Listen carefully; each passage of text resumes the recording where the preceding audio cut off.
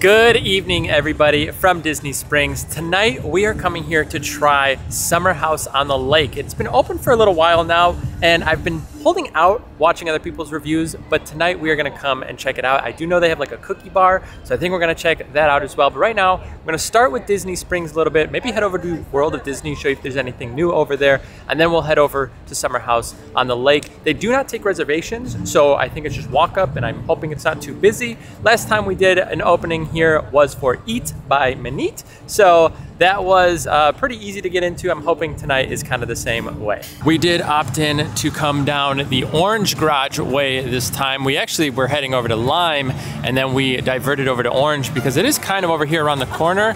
But because I wanted to start with World of Disney, now I'm thinking maybe it might have been a little bit smarter to actually start over at Lime Garage. It doesn't really matter. We're just out here hanging out. It is a Friday night. It is beautiful weather tonight as well. Unfortunately, it is a little overcasty. You can see some of the sky.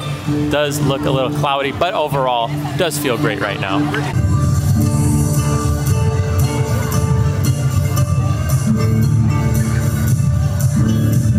As we're making our way over to Summer House right now, I do also want to point out that the crowds are extremely busy still here in Central Florida. I don't know when we're going to kind of subside from all of this. It does feel like we have not stopped with the busyness since literally December.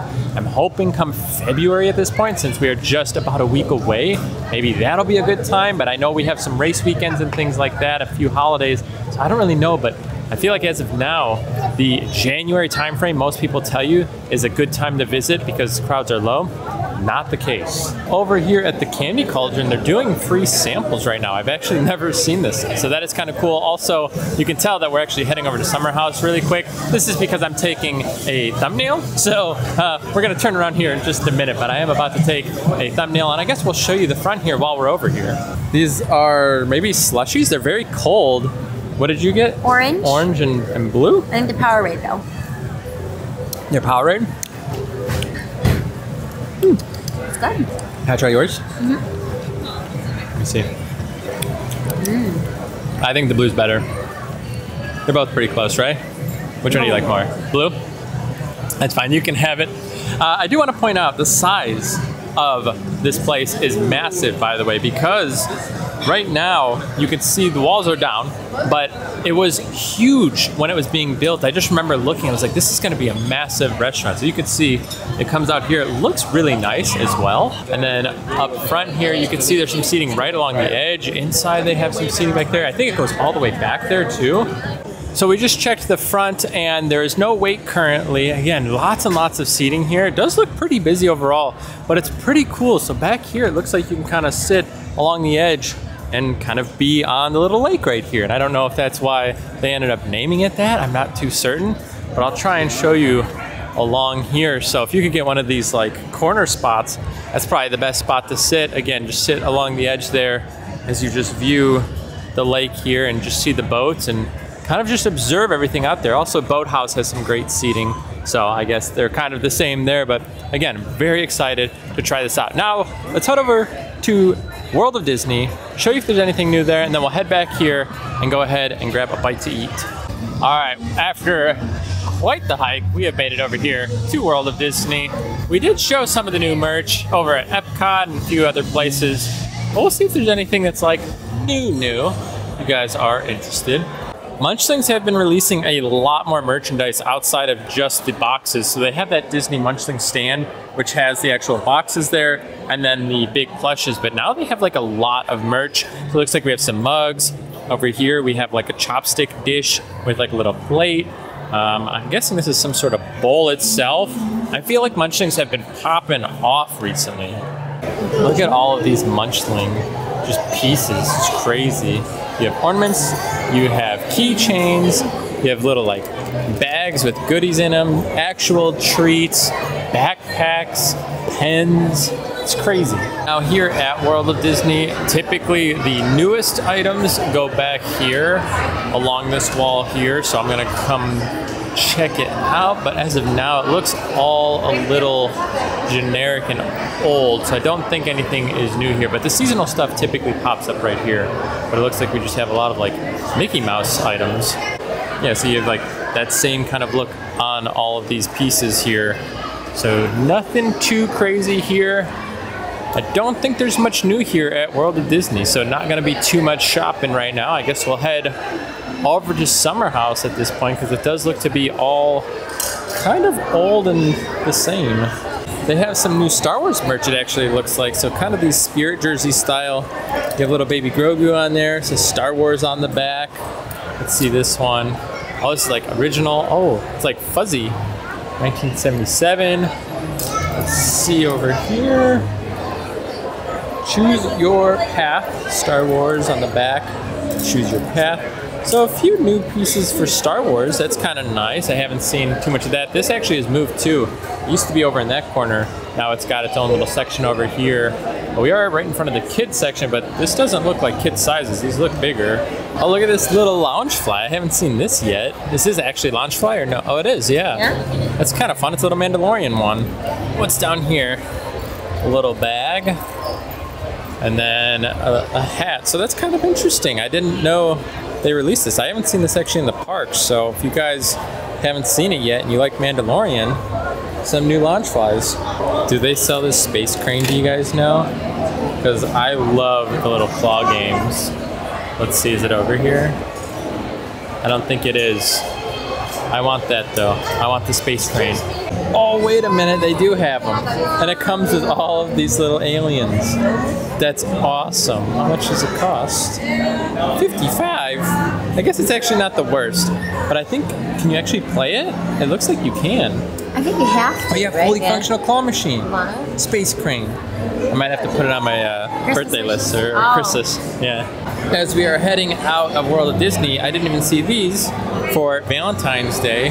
The new Starbucks tumblers here with a heart on them. And it looks like maybe some new ears, or I don't know if those are totally new. And then you can get, cool. It is, yeah, the Valentine's Day 2024 down there. $200, but you get Mickey and Minnie as their like little, yeah, I was gonna say they're dolls or like statues. I feel like I've never seen dolls, only like plushes, but like they're dolls. Yeah, it looks very like old and authentic, but legit too. Certificate of verification. That's pretty cool. So it looks like there's 3,600 made, 3,610. All right, we are heading over to Summer House now. Again, incredibly crowded. I mean, you could just see how many people are just existing here at Springs. It is a lot of people, very, very busy. All right, we have made it back to Summer House on the Lake. Gonna go ahead, double check that there's no wait. It has been a little while now, not too much longer, but I'm hoping that we don't have to wait. And if we do, probably not too long. All right, we were told to come over here to the host stand. So it's kind of like there's almost two host stands. So I think this is the cookie bar here, because I do see order here, right there. So I think that's the cookie bar, and then I think everything else should be out this way. It looks like they have a regular bar here too. All right, we have this corner table. As we were walking up, I saw this empty table. This was like the line we were just in. So we get to sit right here on the corner, and Nicole said she wanted to be out here so we could people watch. So there we go. Got it. All right, so here is the menu if you guys are interested. I know you could probably find this online, so we won't stick with it for too long. Again, feel free to pause anywhere along the way. It does feel pretty standard as far as pricing goes.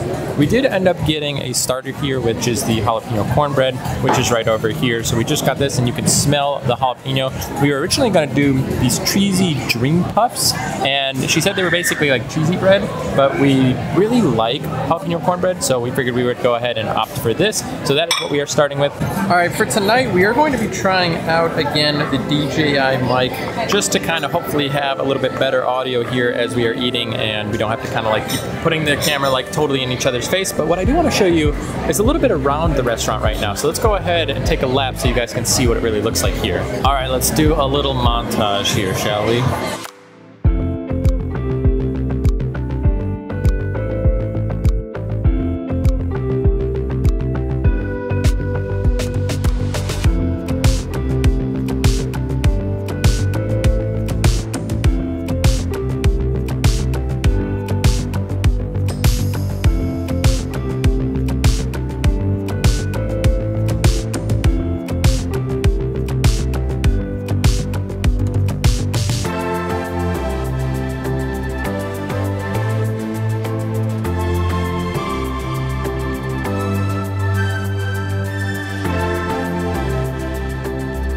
It smells very jalapeno-y. I was gonna say, I could definitely smell the jalapeno just like sitting at the table. So without butter, give us them thoughts. You guys will have to let us know how the audio is. Again, we're trying a new method here. So this is definitely like, you get the heat from the jalapeno. Okay. And they're a little mushy in my opinion. Like, not to be negative immediately, but it's a little soggy and a little mushy. Let's try the butter. How's the actual flavor though? It's kind of green peppery. Green peppery? Yeah, or almost a little overwhelming. You'll have to try yourself and let me know. Okay. The butter's good. All right, so it does feel like kind of like moist and like wet in there. Yeah, it's got a little bit of like mushiness to it. It's pretty good though, I think. You definitely get the jalapeno. I'm not gonna get kind of like cornbread though. You know, it's like kind of tastes more like jalapeno bread. I can agree. I get the corn pieces in there. Like there's like corn chunks, but I don't know if I would necessarily say like it's a cornbread. But I actually like it, and I like the spice to it. I feel like you are getting heat in this one. Definitely heat. Yeah, like I feel like sometimes with jalapeno stuff, you get the flavor, but not necessarily the heat. This one has heat. It's not the hottest thing as far as jalapenos go, but I think it's a good flavor. The butter though, thoughts? I actually like it without the butter. Oh, I like the butter. I think it changes the flavor profile, and not something that I totally love. I think on its own, it's very good. I actually really like that. The butter, I think, completely turned into something different. All right, next up is going to be the, I think, is it hand-breaded chicken breast or picnic basket? Picnic fried chicken basket. All right, well, these look interesting because they look kind of just like tenders, but they have a lot of seasoning on them.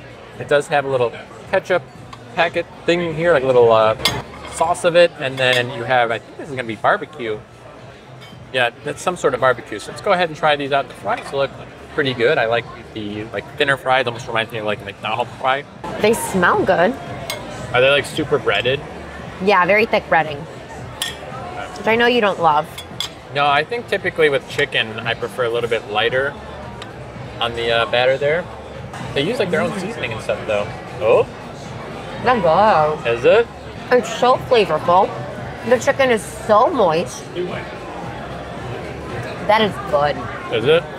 Awesome. You want to try with some of the sauce here? Why don't you try the barbecue down there and see how that goes? I guess we made a good choice then. We did, but it's definitely chicken tenders. You think it's just chicken tenders? Oh, absolutely, yeah. Maybe just the way that they did it instead of getting like... A breast? Yeah, you just more sliced up. Let's see what it looks like there, huh? I mean, it's moist, that chicken. Can you see that, hear it all? You can see it on your fork. It looks great.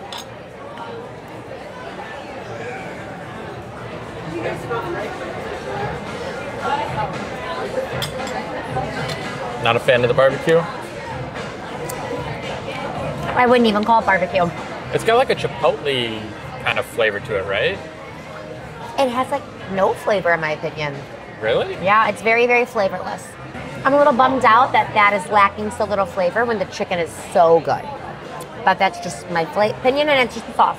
Also, the fries are pretty good. I don't know what it is, but I feel like a lot of fries from restaurants almost have like a fishy flavor to them. So I don't know if they're cooked in the same oil as fish is, and maybe that's where it comes from. But I feel like these have a little hint of it. Not as bad as I've had in the past, but these definitely have a little bit of a hint of like fishiness to them.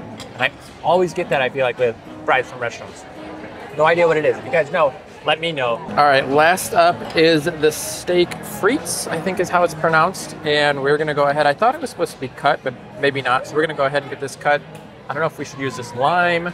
Looks like we get, I don't know, some sort of like mustard or mayo. I don't know what that sauce is, but we'll get this cut up. All right, we're gonna try it out. It does have good color. That is good. Right? The char's good, the salt's good. Yeah, they're using like a flaky salt or something on top. Tastes really good. I'm gonna try it with this. I think it's a garlic aioli. It's very mayo-y. So this one out of the butter and that sauce, and then this, I think this is the least flavorful. I think I can agree with you on that. It does feel like it's kind of missing some flavor there. There's definitely some sort of something there. On its own, it's pretty potent actually though. I get a very heavy like garlic, almost lemon. But having it on the steak, I really didn't get too much flavor. So maybe you gotta like drench it. Maybe I gotta try like really soak Try the in it. lime. Oh yeah, I should try the lime. Let's do that real quick. All right, put a little bit of lime juice on there. Kind of just tastes like lime on a steak. Well, there you go. That is our ranking for our entrees here. And I guess technically it's an entree, and an appetizer. I think we're gonna try out one of those cookies here in just a little bit. I walked over, the cookies are massive, by the way, and I wonder if it's gonna compete with Gideon's, because I feel like Gideon's has had like a stranglehold here on just like Springs in general. I feel like everyone rants and raves about a Gideon's cookie, and their cookies are phenomenal. All right, we are all finished up. And what we're gonna do now is actually head over here to the cookie bar, which is right next door. I think you can actually order from your table, but we figured let's go ahead and take a look at the cookies themselves. I feel like you can read something, but I feel like you've got to see it, right? Especially because it's a cookie bar. They have a lot of merchandise here at the Summer House, and it is a California-themed restaurant. We did hear that. I guess I should point that out as well, but you have some bucket hats up there. You have some of these shirts here. Kind of crazy. And then you have like mugs and tumblers. Is there a poncho? There is a poncho. It's nice. It's the only one. I feel like we should get it. I know. Let's see what else we have. So here's more of the mugs.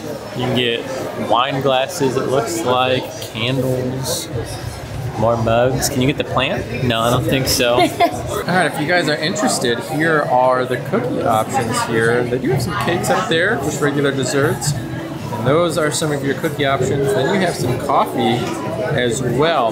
Funny enough, I think the cookies are only $5 a piece, which is cheaper than Gideon's technically. All right, here are some of the cookies already. So we have the peanut butter one. Looks like it has like a peanut buttery like middle too, like raw peanuts. We have chocolate chip here on the end, the kind of classic. Chocolate walnut. In the back, it looks like you have a gluten-free. They're like huge. And all gluten-free. Those are crazy. You have M&M cookies, double chocolate cloud, birthday cake. Oh, okay. Oatmeal scotchy, pinky. I feel like that's like a classic. I don't know. A few more options down here. Creamsicle, apple oat, lemon cookies, sea salt chocolate chip. Let's see on the other side of the bowl here. We do have a vegan snickerdoodle, fudge bomb, crispy rice chocolate chip. What do we have in back? Ginger snap.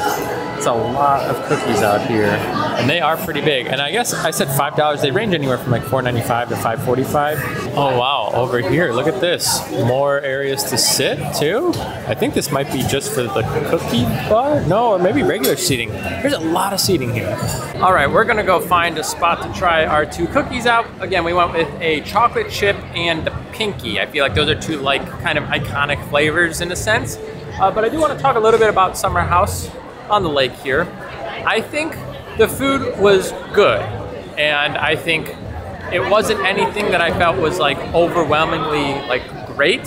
For the two of us, for two entrees and an appetizer, it came out to $82 after tax.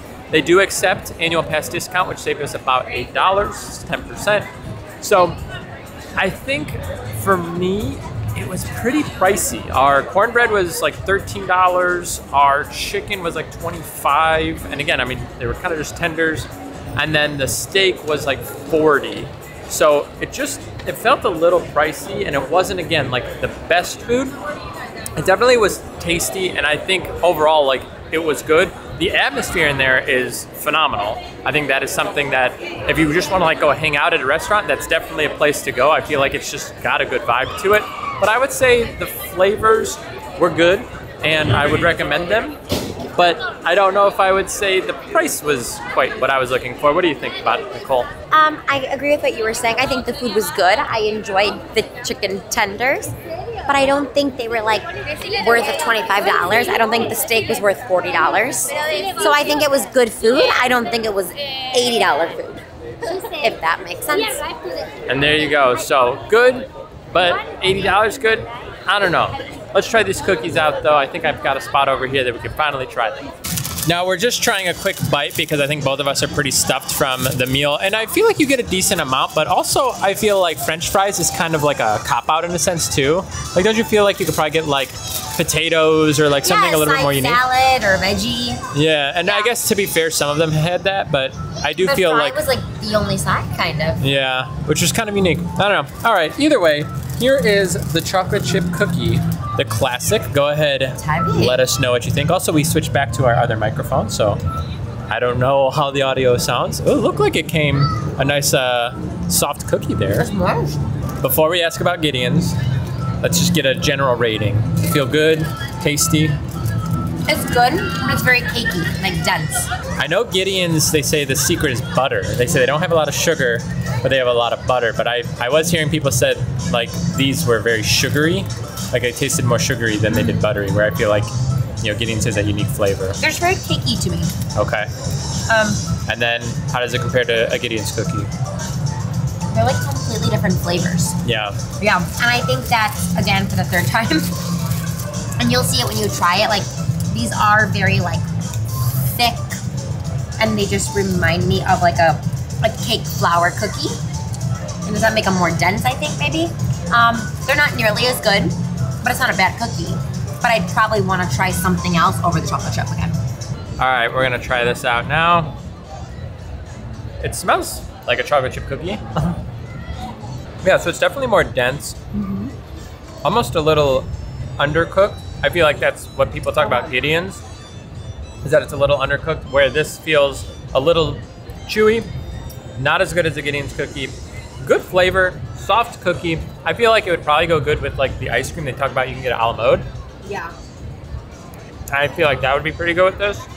But if it's between the two of them, I think I'm taking Gideon's 10 out of 10 times.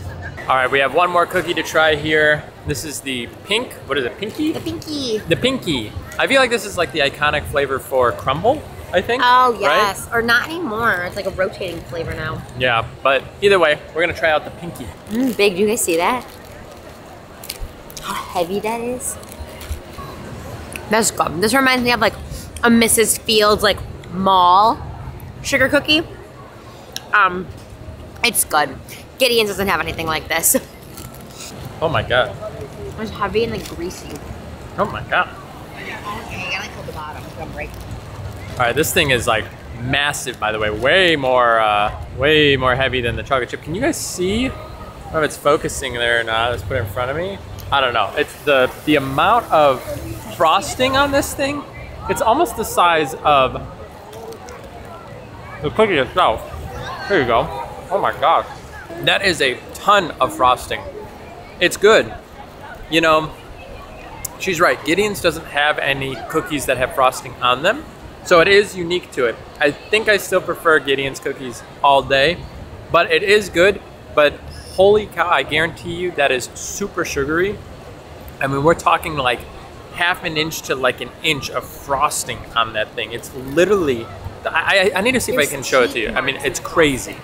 Can you guys see that? There's like our teeth marks from the bite, but like, I mean, the amount of frosting on there, I feel like it's more than like the cookie. It looks like some, like in the middle. I mean, it's crazy. I mean, you can like poke it. It's like, yeah, it's ridiculous how much frosting they put on there.